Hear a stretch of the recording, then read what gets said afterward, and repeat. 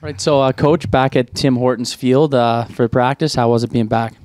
Yeah, it's nice just to get into your, familiar surroundings and get to work, right? Everybody's familiar. They can get back in their locker. There's no more moving around, that sort of thing. So those are things that come around every year, and then it's really about the work you get done. So we're pleased with how it started with meetings, and, obviously I like the way that we moved around out there today.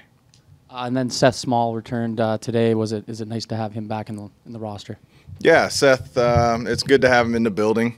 Thought the other two guys did a phenomenal job for us, and we were kind of aware of Seth's situation, but until he shows up here on campus, you never know. So it was good to see him smiling, and I know he's a happy father and a happy Ticat right now. So great to have him back. You could tell the guys were excited also. And then the trade for Jonathan Kongbo, why'd you want to go out and get him? Well, sometimes you're not searching. Sometimes you get calls from other teams on certain things. It's not always as things appear, right? So, when we knew that there was, there was a little bit of shopping him around, we kind of huddled up and thought, is there a fit? Is there anything for us? And then from there, it always takes two teams to make a deal happen. So sometimes things just work out in a certain way, and this is one of those times. On Kongbo's, does that mean somebody like Mason Bennett can take a little more time getting ready? Well, and even Jaguar.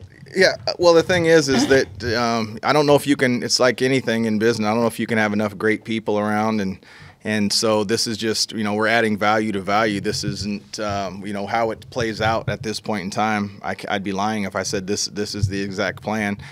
We just acquired a person that's capable of filling in, and I can't exactly spell out what that means right now. When Seth arrived last year, or after you cut him and brought it back, something stabilized somehow. At least you knew you were most of the time going to get some points. Would you agree there? That once he came at, you were 0-4, I think, at the time, and he had an incredible set of club record. Yeah, I mean, the statistics are the statistics. I think sometimes what those don't tell are just the timeliness of them, if you will, and it's the pressure situations. There's a lot more into it than just whatever 14 or 15 or whatever it may be. He's just he's a pro. He's a great person. He doesn't seem to get rattled, and if he does, he doesn't show it. He's just a pro, and it's always in the results. But yeah, it is nice to know that if you do have a drive and it ends, you always want to end in touchdowns. I'd rather he lead the league in extra points, but in the event that we don't score, obviously it's nice having somebody with that accuracy.